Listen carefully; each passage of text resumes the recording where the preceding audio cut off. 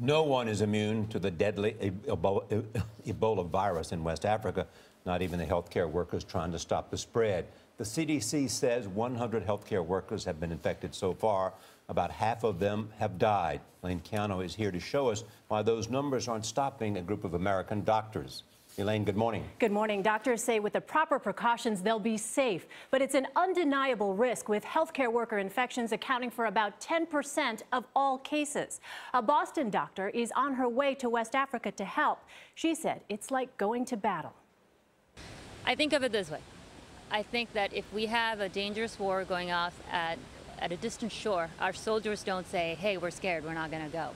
Dr. Bhadelia is headed to the front lines of the Ebola epidemic, Sierra Leone. There, she'll provide expertise on controlling the spread of the disease and personally treat those suffering from it.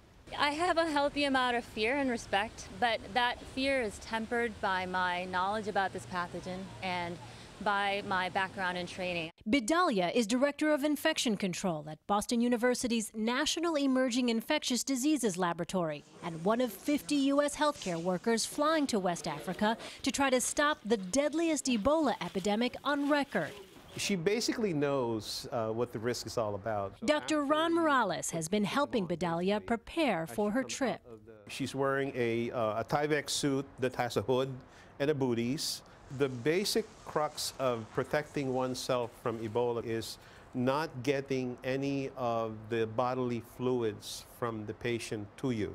So far, nearly 900 people have died in Guinea, Liberia, Nigeria, and Sierra Leone. Once a person is infected, the fatality rate is between 60 and 90%.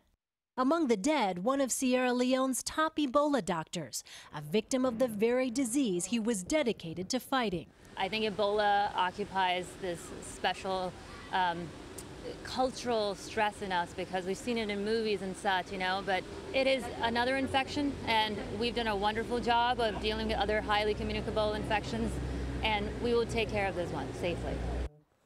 Dr. Bhadelia says she's confident that with the necessary resources and expertise, Ebola can be controlled.